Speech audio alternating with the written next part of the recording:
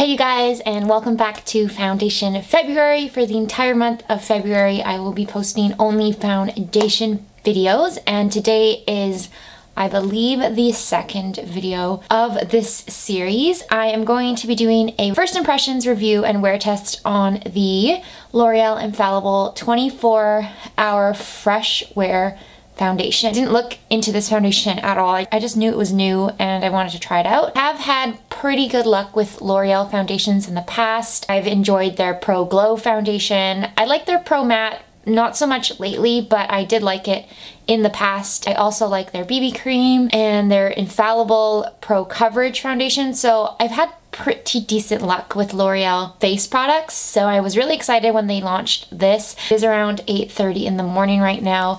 I didn't have work today. I kind of slept in. I wanted to wake up earlier because I have a bunch of stuff to do today, but yeah. I hope you guys enjoy Foundation February. If there are any foundations you would like to see me review, do a wear test on, or first impressions on throughout this month, please let me know, and let's just go ahead and get started. I kind of have a busier day today. I have a bunch of videos I need to film, and I'm going to be going to pick something up at like a Purelator office, and I also am going snowshoeing. Oh, I gotta do laundry too. I'm going to be priming my face with the Rimmel Insta Fix and Go primer spray. I usually prime my face with this spray. I feel like it's just reliable for me. This foundation claims to have breathable, buildable coverage, up to 24-hour fresh complexion, and that's pretty much all the claims on this foundation. I have the shade 455. I don't know if this is gonna be a good match for me. If not, I can just like zip this sweater up. This sweater is so comfy, by the way. So I wanna, oh, it came out really fast, and it's also very liquidy. I am gonna be using a brush today to apply this. I'm gonna use my Eco Tools. It's called their complexion buffing brush. Whenever I'm using like a more liquidy foundation, I like to go for a flat topped brush like this, and this one's my personal favorite flat top foundation brush, so I'm gonna be using this today. I'm also gonna zoom you up. I don't wanna use a sponge with this foundation. I feel like it just gets soaked up because it's so watery. I did about 1.5 pumps on the back of my hand. Probably need more for the left side of my face. Kind of smells shampoo-ish, like it smells like shampoo. I think the color match is actually pretty good. Hopefully it doesn't like turn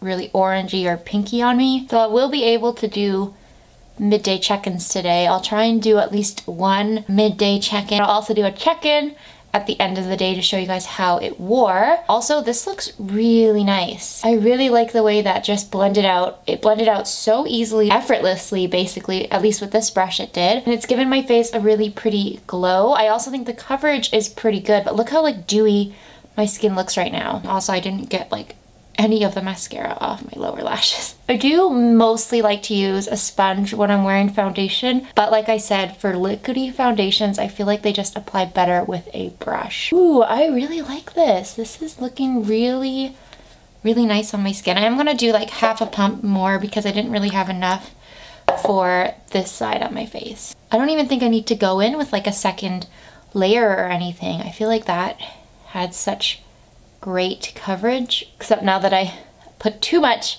foundation onto the back of my hand. I haven't watched any reviews on this foundation yet. I wanted to not be swayed by anybody else's opinions. I just wanted to make my own because this is a first impressions and I didn't want to come in with a bias. I really like it. I do have normal skin. I don't get super oily. I don't have super dry skin. I'm just kind of right in the middle. I do get oily in my T-zone area by the end of the day. I feel like it's a normal combination. So I'm just using whatever was left because I squirted out too much. I'm just gonna apply it on areas where I feel like I could up the coverage a bit. So around my mouth and just on some problem spots. This color is also a really great match for me. Sometimes L'Oreal foundations can get very orange on my skin, like by the end of the day. I have noticed that about their colors. Shades for some reason, like they match, but then by the end of the day they were like oxidized to super orange, but hopefully this one does not. So that's what the foundation is looking like right now. I like it. I think this looks really nice on my skin.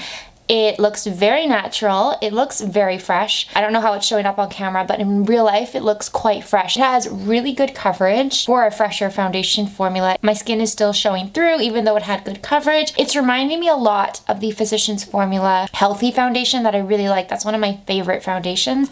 This is kind of reminding me of that. Like, my skin looks very similar to what it would look like with that foundation on. I have super high hopes for this foundation. If it wears as nicely throughout the day as it claims, like 24 hours, I will be very impressed, and this could end up being one of my favorite foundations. Feels lightweight on my skin. It doesn't feel like I'm wearing anything. It has kind of dried down a bit, but it still feels very fresh and lightweight on my skin. I'm going to apply the rest of my makeup, then I will come back in, show you guys the finished product. I will see you in a little bit. Okay, so this is the completed look. I decided to keep things very, very natural and effortless today. I just popped on a little bit of under eye concealer, just like directly under my eyes. I didn't do the full triangle. I just did it right under my eyes, a little bit around my nose, and then chin, and a little bit on my forehead. And I used the Charlotte Tilbury Magic Away Liquid Concealer for that. I set my under eyes and T-zone area with, of course, my Milani Prep Set and Glow powder. For the rest of my face, I dusted the Wet n Wild Photo Focus Pressed powder very lightly. I didn't need to apply a lot because the foundation had actually set, but that's kind of the entire base. I did not use a setting spray. For bronzer, I applied the e.l.f. Primer Infused Bronzer in the shade Perpetually Tanned. I also popped on the Essence Silky Touch blush in the shade Baby Doll. I don't know if Essence still makes this. I hope they do, because it's such a pretty natural glowy blush. I also popped on highlighter for like the first time in forever. I like never wear highlighter anymore, but I wanted this to be even dewier than it was looking without it, so I popped on the Essence Pure Nude highlighter. And that's pretty much it. My lipstick is the Maybelline Chocolate Lust Shine Compulsion lipstick. I'll give you guys a close-up so you can see what the makeup looks like now that everything's applied. I think it looks really good, reminding me so much of the Physicians Formula Healthy Foundation. It feels the same and it looks the same on my skin. I like the fact that it looks natural, that my freckles are still showing through, that like little imperfections and stuff are still showing through. Everything blended nicely on top of this foundation. I like it a lot more than that Revlon foundation that I tried in my previous video. By the way, it's currently 8:54 in the morning. I finished the foundation portion around 8:45, but I think I'll just call the check-in time 9. I'm going to continue on about my day. Like I said, I need to go pick something up from the post office. I need to do my laundry, and I need to film about like 2 more videos today, and then I'm gonna go snowshoeing. So I will check back in with you guys later.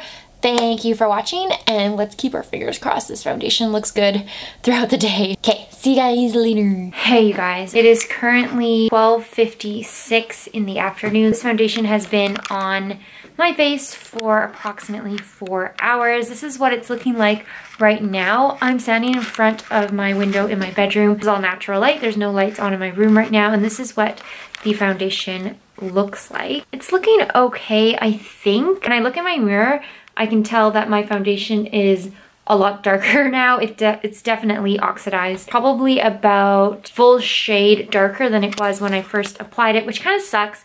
I really hate foundations that oxidize. Most of them do on my skin, which is why I tend to buy one shade lower. It still looks really nice. Like, I don't see it getting oilier or greasier or anything. Like, my skin still looks pretty smooth. There's no oils or grease poking through in my T-zone yet, which is nice. I mean, it's only been 4 hours, but still it's worn away around my mouth because I just did a lip swatch video, and that's why my lips are like stained. They are very pink, but I think it looks pretty good. Like, it still looks just as fresh and as glowy as it did when I first applied it. It hasn't started breaking up on my skin yet, and it still looks very intact and fresh and dewy. I'm going to be leaving for snowshoeing in about an hour, so we'll see how this looks by the end of snowshoeing. And yeah, let me just get you guys a little bit closer. Here's a nice close-up shot for you. You can see how it's worn away around my mouth. Overall, I think it looks pretty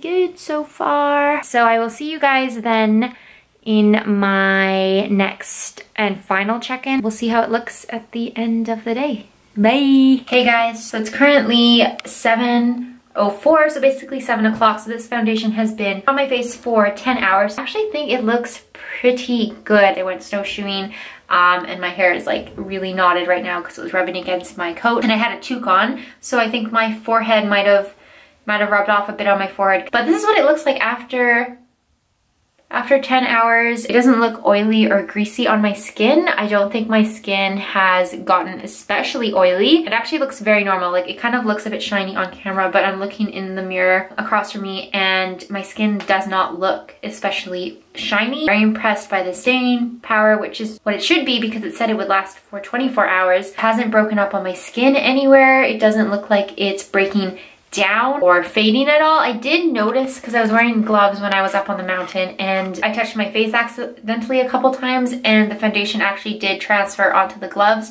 So it's not a transfer proof foundation at all. I've also noticed it's on my sweater. I don't know how to prevent this. If I'm wearing foundation, I always get it on sweaters or shirts that go up too high. I feel like it's not faded anywhere on my skin, even though it did transfer, which is good. I'm really impressed by this foundation so far. After 10 hours of wear, I think this looks really good. I'm just gonna give you guys a slightly more zoomed up look. I really like it. I know it's faded away around my mouth. This whole area looks really weird right now. Definitely not any more shiny than it did at the 4-hour check-in, which I think is important because it does look shiny right now on camera, but not in person, and not any more than it did after 4 hours. Yes, I really like it. I'm very excited for this foundation. I want to keep trying it out, like I said, to just kind of finalize my thoughts about it, but I think I might have found one of my favorite foundations. I really hope it doesn't break me out or it doesn't look weird after a work day. That wraps up this video. Thank you guys for watching, and I guess I will see you in my next one.